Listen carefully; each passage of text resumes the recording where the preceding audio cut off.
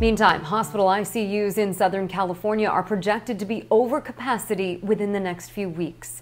The pandemic pushing some healthcare systems across the country to the edge. ABC 10 News reporter Melissa Messiha spoke to a local healthcare worker about her staffing concerns right here in San Diego.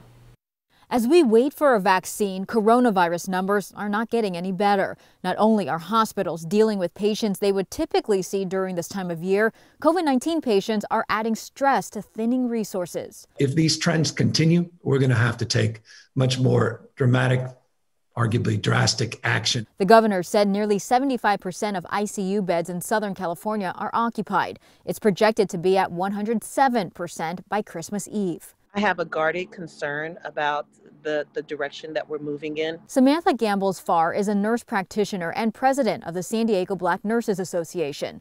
While she's worried about staffing, she's also worried about the mental and physical health of her colleagues. The staffing issues have always been something that we've dealt with in the ICU because of the critical acuteness of our patients and the burnout of staff.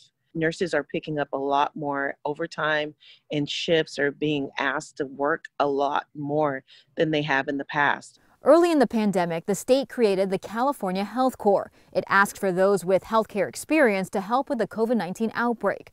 Thousands, including retired workers and nursing students, volunteered. But according to the Sacramento Bee, only around 900 people are ready to be deployed.